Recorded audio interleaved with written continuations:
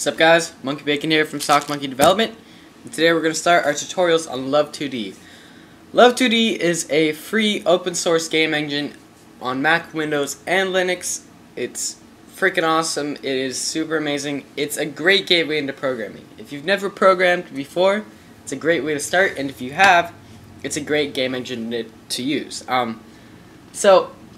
Before we get started, let me just say that a lot of the things I say in these tutorials, in this tutorial actually, might not make sense until later on in these tutorials. But I promise by the end of them, everything will make sense and you'll be an experienced programmer with Love2d.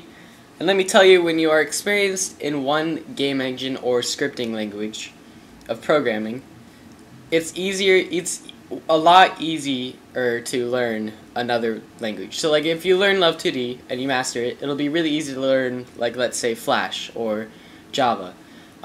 So it's just a good thing to get under your belt, and I honestly, in my opinion, this is a great way to start. And a couple of facts about Love2d. To run Love games, you have to download the Love2d game engine from their site, which is love2d.org.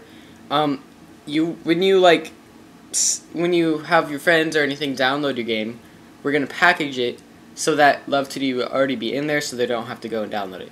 But other than that, one thing is that Love2d has an awesome forums, so if you have any questions that I can't answer because, you know, I'm just so popular and my emails just like filled to the brim with questions, and fan mail of course. But you can post it on the forums, and they're really cool guys and they'll help you out. And yeah, so before we get serious with the coding and programming, let me just say that you're going to need a text editor. And I use Text Wrangler.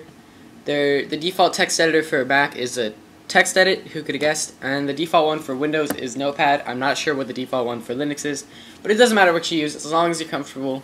I decided to get Text Wrangler because I really like it. It's really nice. It's free too. But yeah, so let's get started. First thing we're gonna need to do is I'm gonna make a new folder. You guys should probably do this too. I don't know why I said that. Anywhere you want, as long as you can remember it, and you just call it whatever. Inside of this folder, we're going to be keeping our game files. So I'm just gonna call mine game. And there's nothing inside of it. Who could have guessed? Open up your text editor, and we're going to make a new document. So, I'm just gonna Apple in. Oh my god. Never mind. Okay, text editor.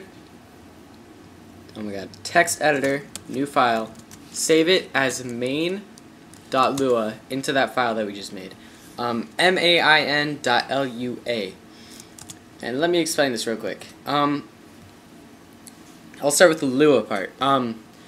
Whenever you have a file on your computer, I'm pretty sure this is only for Mac, I don't know, it will have, if it's a specific file type, it'll have a dot and then something after. So like in this case it's .lua. If you have a movie or a video, like right here, it'll be .mov, which stands for movie. But whatever's before that is the name of it. So the one before this, the name of it would be Love2d tutorial 1, and then the type of file would be MOV. So movie file. So this is called main. It is a Lua file. The main part. The reason it's called main. It has to be called main, by the way. In most programming languages or scripting languages or whatever game engines, you usually have to have something somewhere called main. It could be a method or function, which I'll explain in a little bit. It could be a file, like in this case.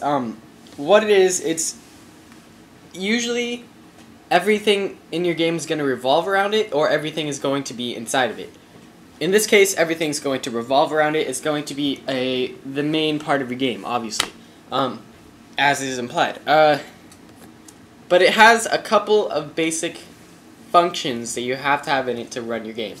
And a function, if you're an experienced programmer, a function is the same as a method. Method equals function, function equals method. But what it is, a function is basically, in this case, a command for Love2d. It's going to tell Love2d what to do. And there are two basic kind of modes, I guess you could say. There are two senses of a function. One, you have to describe the function. You have to define the function. You have to describe what the command for Love2d is. You have to describe what the function is. And then the next one is you have to run the function. You have to use the function. You have to call it. You have to make sure that, because you have to describe it and then you get to use it. Basic, on a basic scale. But there are pre-made functions, which is what for the most part, main.lua is going to be built around. So we're going to need to use 3 main pre-made functions that are going to give us our basic skeleton of our game. The first of these 3 is called Love.load. And we are going to make our first function right now. And since, by the way, it is a pre-made function, we don't have to describe it because it's already been described or defined or whatever you want to say. I'm going to use define since that's way cooler.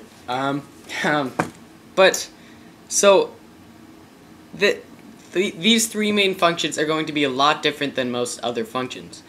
So it might be a little confusing when we start making our own functions, but for now, just copy down what I'm typing, and I'll explain in a second. Function love.load parentheses parentheses. Okay. Now, let me explain this right now. Function love.load parentheses parentheses space end.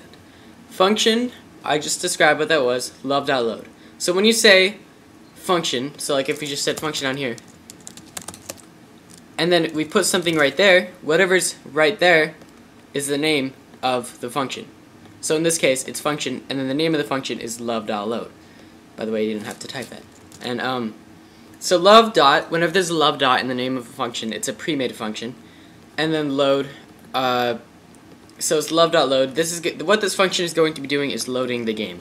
And then parentheses, parentheses, the reason for that, it's inside of there, if we need anything, it would be something called an argument, and I'll explain that a lot in the future. But just know that every function has to have 2 parentheses, one opening and one closing. And then space, space, space, end. And the reason it ends, let me explain this real quick. So, in here, what Love2d is going to do, if we ran it right now, which we don't have to, but if we did, it would say, okay, where's main.lua? Because I have to find that first. Okay, what's inside of main.lua? There's a function called love.load. Oh wait, I made that function, so I know what it does. And then we go, okay, let's read through here and see what they're see what's inside of here. And it'll read. Well, let me explain something first. Sorry. Anything that is in between function love.load, in between this line and end, is going to be what the function does. Yeah, exactly. It's going to be what the function does. So Love2d is going to be reading through here and gonna like match whatever's inside of here to this. And so what it's going to do is it's going to read through here, but the thing is we have to make sure it doesn't just read through here forever. It knows where the function stops. It needs to stop reading it, otherwise our computer would freeze. So you tell it to stop reading through by saying end. And everything in Love2d you'll have to end it, except for variables and some other exceptions, but I'll explain that in the future. So, just to recap, function love.load, so the name of the function is love.load, parentheses, I'll explain that later. And there's nothing in it, so it does nothing yet. And then end, so it doesn't read through forever. Okay, so that's the first function. And now we're going to have to make a function called function love.update. And if you're really awesome, you would pause this right now and try to make function love.update, just as we did this. Just keep it empty in the middle if you are freaking awesome like that.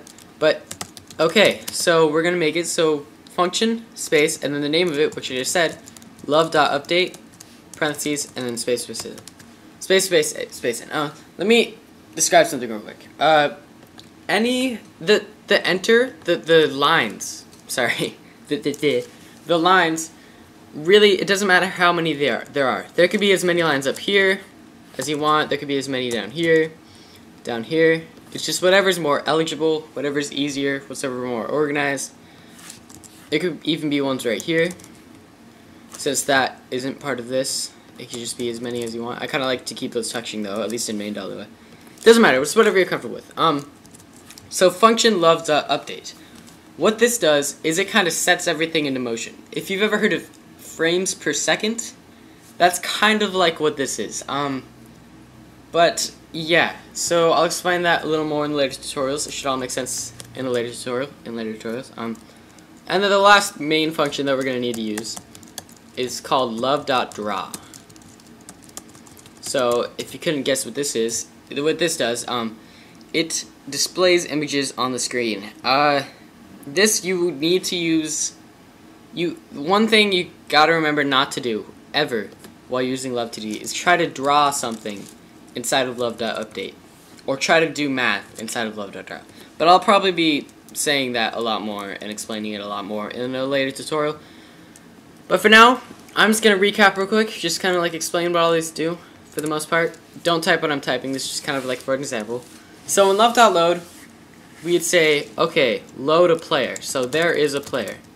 Loaded. And then inside of Love.draw, we'd be like, okay, draw the player. And then inside of Love.update, we'd be like, move the player right.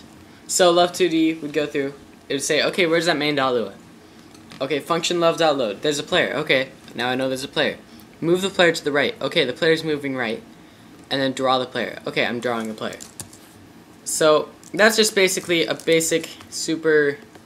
There's nothing in it yet. Just kind of like a skeleton of a Love2d game.